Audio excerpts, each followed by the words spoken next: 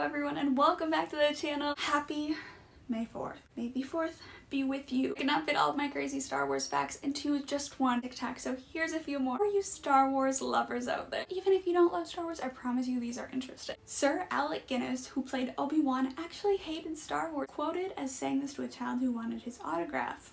Chewbacca's voice was a mixture of badger, seal, lion, and walrus. There's a small island in the South Pacific that accepts Star Wars coins as legal tender. This island off the coast of New Zealand is not a galaxy far, far away. However, probably the only place you can use coins featuring Star Wars characters as a form of payment. The caveat is they do have to come from the New Zealand Mint, and on the flip side of the coin they do have to have Queen Elizabeth II. Also, each coin is sold for $20 and only has a face value of 80 cents. At a Star Wars celebration in 2017, George Lucas confirmed that Chewbacca was inspired by his dog. And if that's not love, I don't know what is. Speaking of Chewbacca, fur in The Force Awakens is actually yak belly fur. While R2-D2 and C-3PO were best buds on screen, their actors were not friends. Before we go, I just want to reiterate my favorite one, and that is Yoda was almost a monkey.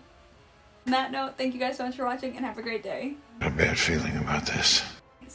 Quaint, however, it is the only place that someone of the star wanted it, and he's actually quoted as, he's quoted as R2-D2 and C-3PO. It is said that while R2-D2 and